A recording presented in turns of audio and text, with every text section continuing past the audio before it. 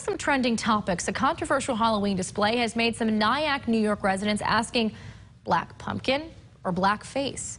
Retailer Bed Bath & Beyond removed black jack-o'-lanterns after hearing blackface complaints. Local NAACP Director Wilbur Aldridge says it shows an extreme lack of sensitivity. A law firm in the area had pumpkins on display outside their door, and with reaction from residents in the area, they decided to take them down less than 48 hours after setting them out on the porch. They are pumpkins, black pumpkins.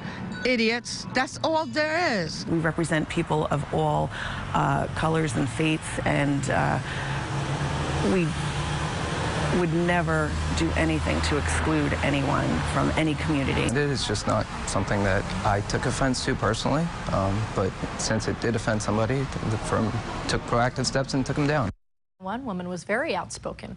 Both attorneys are left wondering why the decorations didn't raise flags at the store where they were purchased. Bed Bath & Beyond did apologize, saying that any offense was unintentional and that they've immediately removed pumpkins from sales.